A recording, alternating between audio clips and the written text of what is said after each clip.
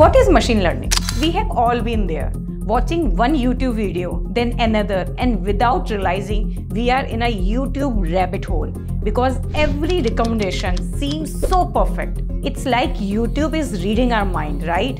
It's not magic, it's machine learning. It is the process of teaching machines to learn and improve from experiences, just like we do.